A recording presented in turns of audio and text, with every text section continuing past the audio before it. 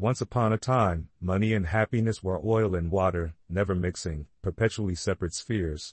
But in our shiny new 21st century lives, we realize that financial well-being and linguistic well-being are more like peanut butter and jelly, pairing splendidly together.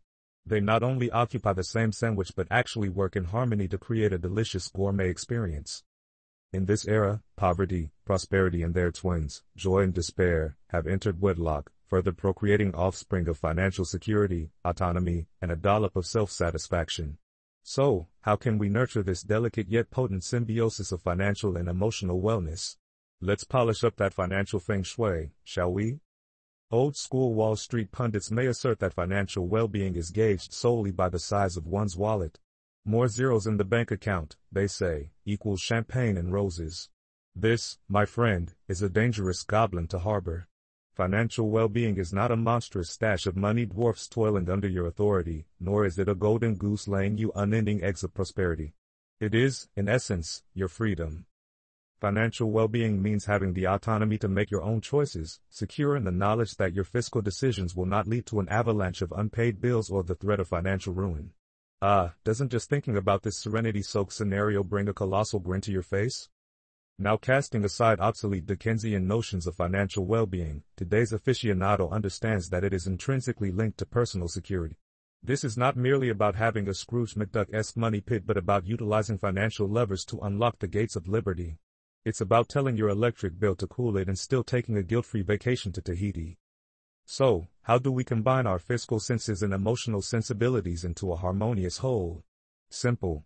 We need to peer into the dark closets of our fears and insecurities to address the monsters under our beds.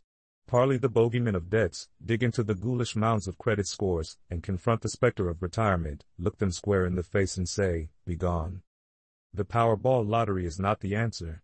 Instead, confidence and education are our Excalibur and shield. Know thy enemy, understand thy debts, and conquer thy financial plan. Installments aren't enemy invaders but bridges to span voids. Credit scores don't define your worth but give you access to economic locomotion. And your retirement fund is not a ticking time bomb but a lovely holiday in Saint-Tropez waiting for you. Augment this newfound knowledge with audacity and you'll find yourself wading through the shallows of financial uncertainty into the sun-kissed beaches of financial well-being. My friends, financial well-being isn't an exclusive paradise for the one-percenters. It's the right of every self-asserting, fear-conquering warrior donning the armor of knowledge and carrying the torch of courage. In the end, chums, it's all about shifting perspective. We are not just economic beings but emotional beings too. Money matters, but so does your spirit. It's your life, your financial well-being we're talking about. So, welcome new thoughts, embrace this fresh outlook, and marvel at the panoramic view from the summit. Oh, look, there's joy playing poker with prosperity. Here's to your financial freedom, health, and wellness. Cheers and Godspeed.